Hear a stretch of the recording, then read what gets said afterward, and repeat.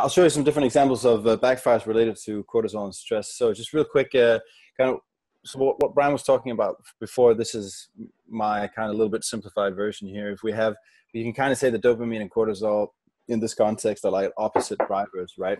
So really dopamine here, when we're delivering a dopamine surge or a dopamine spike, well, then that's indication of a nice experience, something that's good for survival. And then we have cortisol over here. So once we spike cortisol, it's indicative of a bad experience or something that's not good for our survival. So we really want to keep the balance here. It's a good way of thinking about it. Some of the things that are typical backfires here, which trigger high cortisol reactions, are, for example, stop words. So you have some learned behavior, for example, where then a certain word can trigger, a nervous reaction, a stress reaction. So, for example, I've experimented quite a lot with using spam in spam policies, basically. So, obviously, we have GDPR now, so I have to reconsider this, but I just want to show this as an example. But basically, I've done a lot of split tests on this, and every time I've had the word spam in a spam policy, it has hurt form conversions, form submissions. So this is an example from a usability test I did where I showed this and I asked, would you feel safe entering your personal information after reading the spam policy? And then you get comments like this: at a glance, it looks like you're spamming me, so no. Or I just see the "we hate spam" sentence. No, I probably wouldn't enter my information based on this. And the reason why I've used this one is actually exactly what I've seen a lot on the internet. And the interesting thing here is basically you're emphasizing the one word, the stop word, that people have a negative reaction to. So really all you're doing here is writing spam. So this is a typical backfire where you're trying to say, we're not going to do this, but what you are triggering in a certain amount of people anyways is a reaction saying, oh my God, they're probably going to do that. So that's a very literal backfire. Stop words are very interesting, and it's one of the things that can really help you is figure out within your industry what are the stop words. Dark patterns, obviously Brian mentioned this quickly before, but deliberate scammy behavior, where you're actually trying to deliberately dupe someone. So for example, this one is a disguised ad, right? You think that you have to click one of those when actually the download button is over on the left under Onyx for Mac, really. So you click that and somewhere else. That's a horrible feeling, and that is very bad expectation management too, because I'm thinking one thing's going to happen and something completely different is going to happen. And then you remember that. So another thing we see a lot is, for example, in e-commerce, people have hidden costs. Again, that's kind of a feeling of helplessness, and there's also that feeling of being let down, like, hey, you were dishonest with me. I didn't know this. I wouldn't have said yes if I had known this. Another thing is, for example, we see when we do usability tests and so on, qualitative research. For example, if you sneak something into the basket, that's another thing that people get really angry about. So dark patterns are dark for a reason. That's because they, make people basically hate you once you figure out. So as Brian said before, it can be effective short term.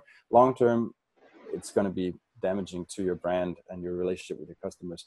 Violating expectations. So I talked about this earlier, where it's really important to manage expectations, because another thing is it's good for our survival when our expectations are met.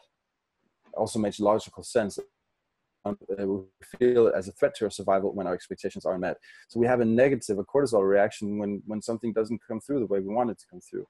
This is an example from when I was working at Unbounce, and it's such a clear example. You might have seen me use it before, but it gets the point across very, very well.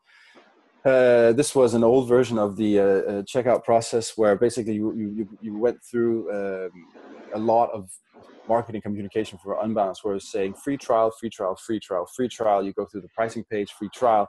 You get to the first step in the checkout, and it says free trial, and there's only 4 pieces of information you have to fill out. Well, what happens is when you click the free trial, ta-da! 13 surprise fields, and we want your credit card information.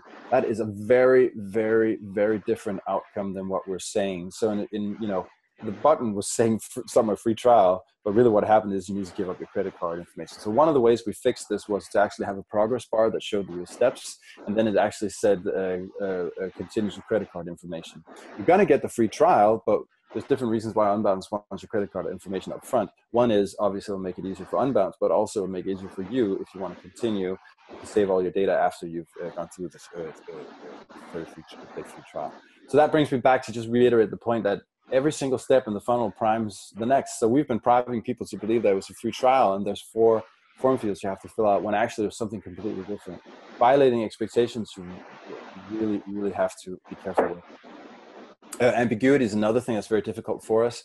This also goes back to cognitive psychology. You'll see there's a lot of overlap. If you read neuroscience alone or cognitive alone, like Brian was saying before, it covers different areas.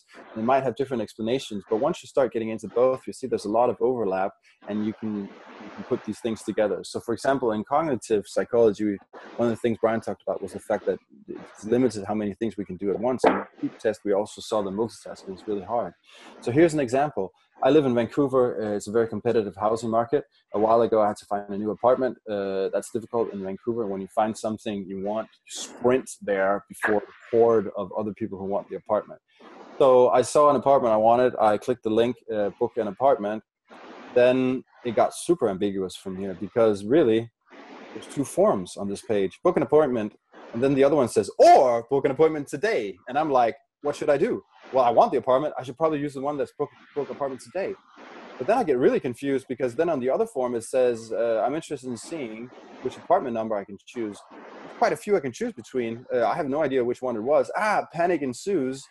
I do. Well, okay. So there's all this contact information up here, basically everything. There's the one form here where I have to choose the apartment. I don't know which one I'm interested in. The other one here talks about doing it today, and I have to put in different information. And there's even a link that takes you off this site to another real estate website. So basically, I have 4 different options here. What should I do? Well, in this case, I was desperate. So I filled out both forms. I went to the other website. I called them. I emailed them, and I heard nothing back, which makes me think that maybe it's just because I forgot to actually fax them, because they have a fax number there. So it's probably the right thing to do. But this is an extreme example of ambiguity, but it just makes you desperate because you're in a hurry. You're trying to get something done. You've primed me to believe that it's going to be easy. I just have to book an appointment. All of a sudden, I'm stopped in my tracks because I don't know what to do here. So therefore, managing expectations is just really important. In cases like this, we want to make sure that that every step is logical, and that people actually, we're driving them towards an actual goal, and that they feel empowered, and that they feel like they're in control of what's going on, that they actually understand everything.